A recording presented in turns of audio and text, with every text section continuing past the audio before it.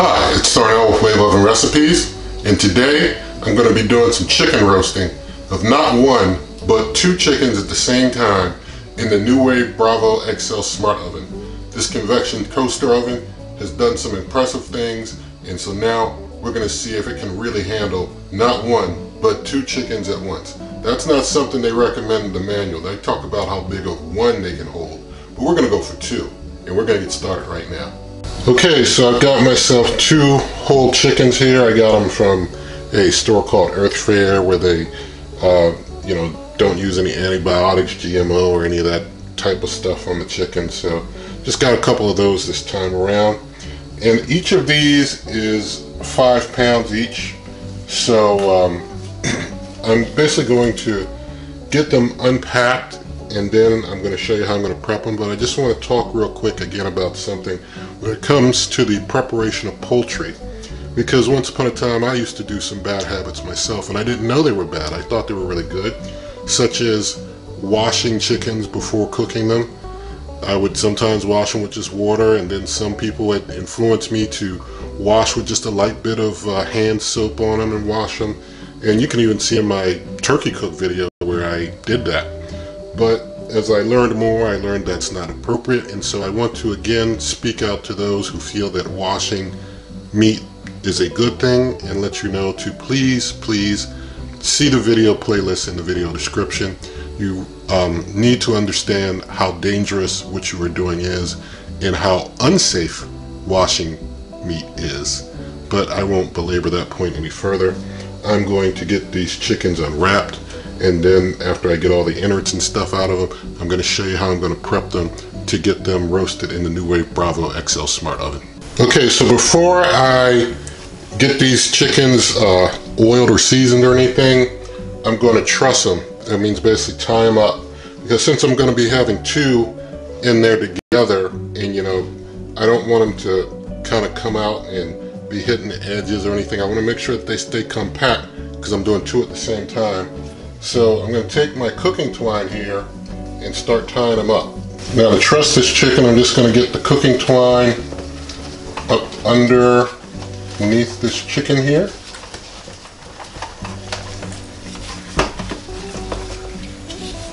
And now I'm going to bring it around like this, and I'm just going to cross it.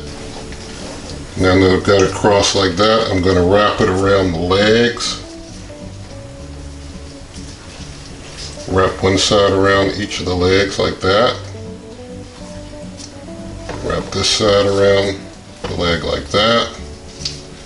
Now I'm going to take it around the side in order to get the wings and the side of the wings there locked in.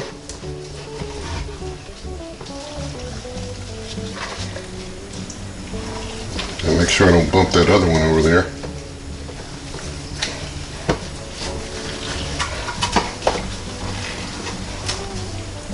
Now I'm just going to wrap this, now that I've got the wings locked in, just going to wrap it around the front here, make sure I get around the wing, and then just pull it around front for a little extra insurance, and then wrap a tie. At this point is where I tied up.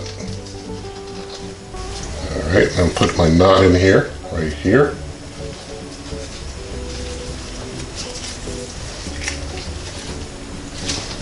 Alright, this chicken's locked in. Just going to cut the excess. Now I'll do the same treatment on his friend right here.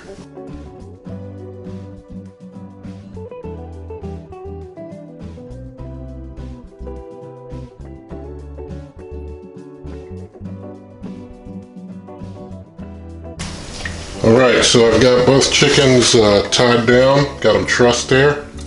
So now that I've got them trussed, now I'll start the seasoning process. Okay, so to start prepping these chickens, my ingredients for the cook are of course, the chickens, some extra virgin olive oil.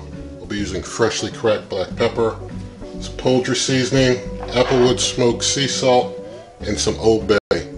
The amount is to your preference. There is no specific for how much to use. You just use it to your liking of taste. So to start, I'm going to actually turn on the smart oven first with the on-off button, and I'm going to do the menu till I get to roast. Now that I'm on roast, now here's where I'm going to be doing something that I didn't think I'd be doing. I thought I'd be cooking at a lower temp, but I also looked at a recipe in the manual, and they cooked at 425, which I thought was a bit much for roasting the chicken, but I'm going to give it a try at 425 with my recipe and their temperature recommendation. So I'm doing 425. Time, it may take longer than, I'm thinking maybe 90 minutes is what it'll take, but it may take longer. But I can only turn up to an hour. So what I'm going to have to do is, after an hour, depending on where my temp is at, lower things down or adjust things as needed. So now I'm going to just hit the start button, and what's going on now, it just said pre down here in the corner. It's doing a preheat to 425 degrees. It'll take probably about 7 minutes or so to get to that 425. While it's doing that, time to get the chickens prepped. Take the oil here. I'm just going to try and brush oil all over the chickens.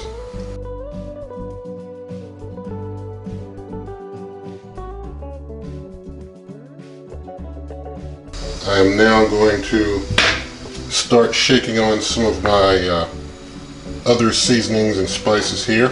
So just gonna shake it on with this hand and manipulate the chickens with the other hand.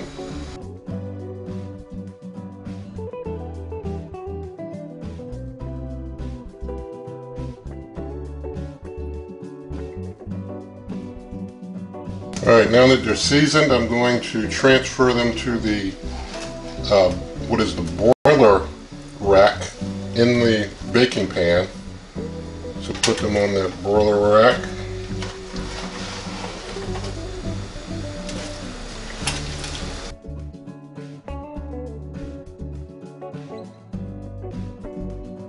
Now really quick, I'm going to go get my meat probes.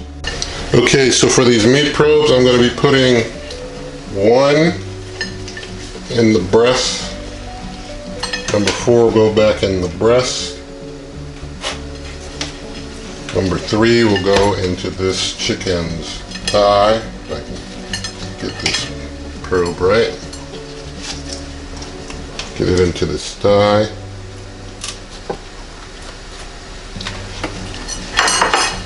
Number 1 will go into the other breast. Number 2 into the other thigh. So I want to make sure I got my probes correct. That one goes into this breast and this thigh. That way we can make sure we're checking temps real good throughout the cook. Now the preheat is finished. It's doing its 5-minute countdown. So while it's counting down, I have to get my chicken in there. I'll get the whole iGrill thing set up later. For now, I gotta get the chickens in. So I'm opening up.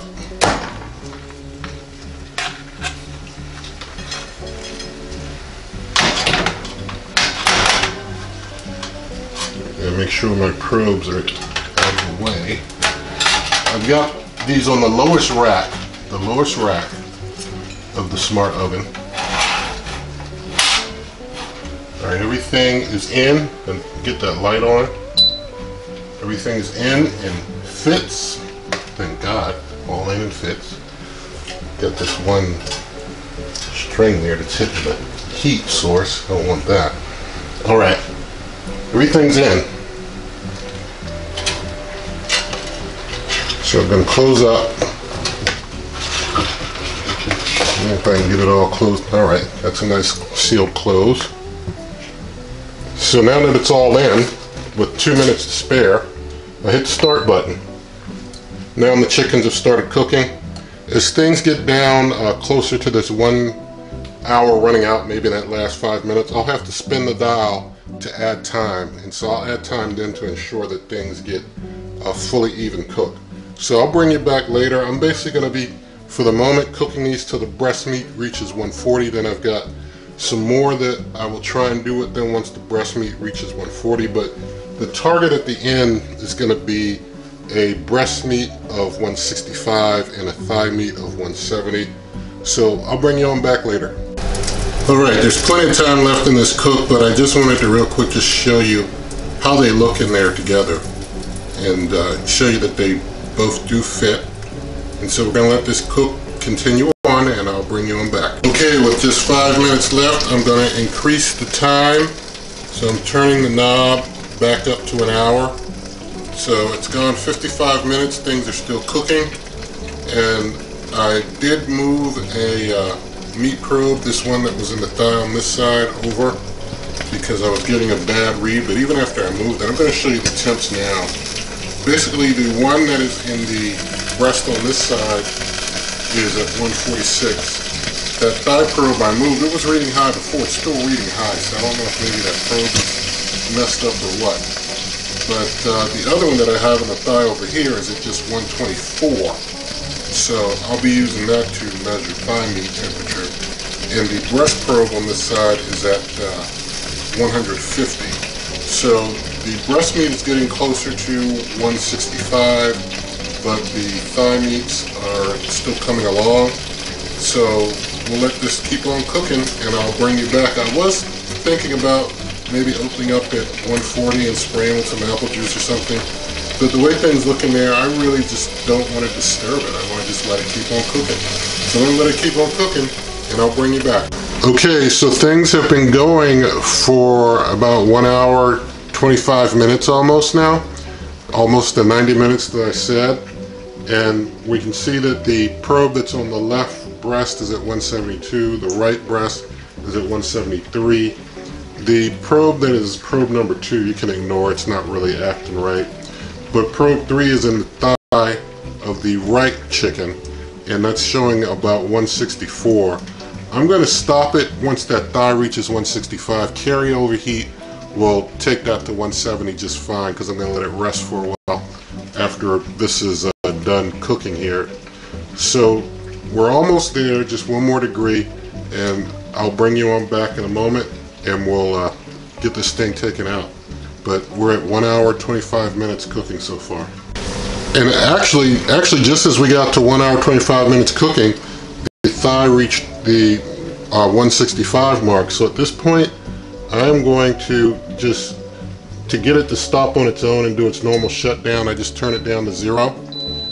And that will let it go ahead and turn itself off, do its normal cool down, shutdown sequence. But I'm going to go ahead and open up here. Alright, so opening up, first going to turn my light on. I have a look inside here now. Everything's nicely cooked. You can see the top got really well broiled, or really well roasted, we should say. So things are starting to drip a little bit, but we'll just push it back just a touch so they don't drip as much. But things look pretty good there. So I'm going to let this rest for about 30 minutes, and then I'm going to do the cutting and all that good stuff. Alright, so I let the chickens rest for 30 minutes. I just put some foil on them. I got the probes out, put some foil on them so they could just rest and sit there. So here is our final finished product. The tops are really well cooked because we're going at pretty high heat there, doing 2 of them. So I'm just going to use these tongs and basically just lift it up like that. Makes it real easy to get it on your cutting board. So just going to go ahead and get a fork real quick, and I'm going to cut away the string. Alright, so I've got the string out of the way. So now I'm just going to cut into this chicken breast here.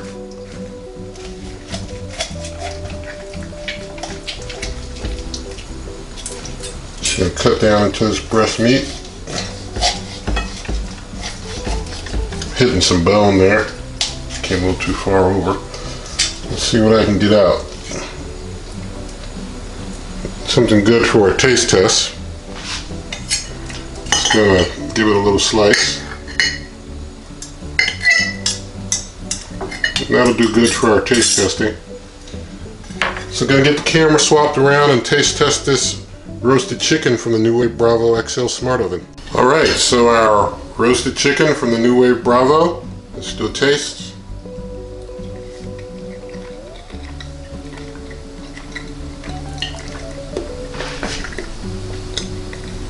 Got some good moist inner meat.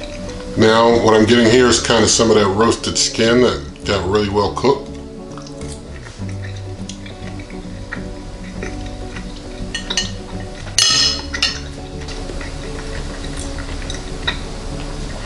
Had a little piece of bone, like I told you I was cutting into. Just had a little piece I had to get off there.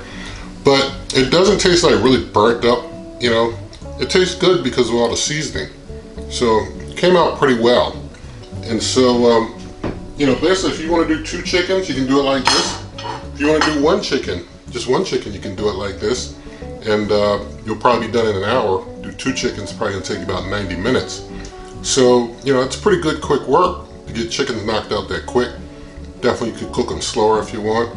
That probably would reduce some of the overcooking on the top if that's your preference. But 2 chickens at once, you can't do this in your NuWave oven. They're just too wide. Although the NuWave oven can hold chickens because they're tall, 2 chickens side by side is just a bit too wide. You know, it's not going to fit well in your NuWave oven. You can't do this in your power air fryer oven.